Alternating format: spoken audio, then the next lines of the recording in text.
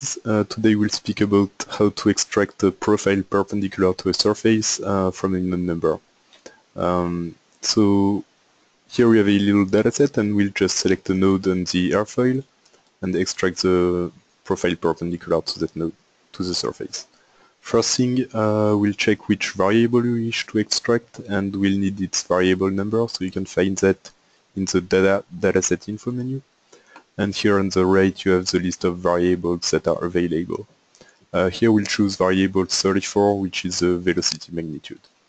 Then you can probe to the nearest node you wish to extract the profile from. To probe to a node, you can just press Ctrl by probing, and the probing point will be pinned to the nearest node from the coordinate you clicked on. So here we have our node number and our zone number. It can be found in the zone cell info tab. We'll just launch the macro, enter our node number, the zone number, distance to extract, so here we'll choose 1, which ends approximately in that area here, and the variable to extract is our variable 34 velocity magnitude.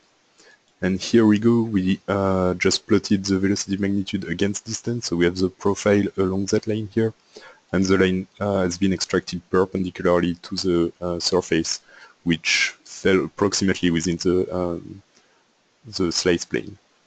So thank you very much for watching. Here are the coordinates of the node you probed, and you can contact us for any information, or if you wish to use that macro, at info@genius_graphics.d.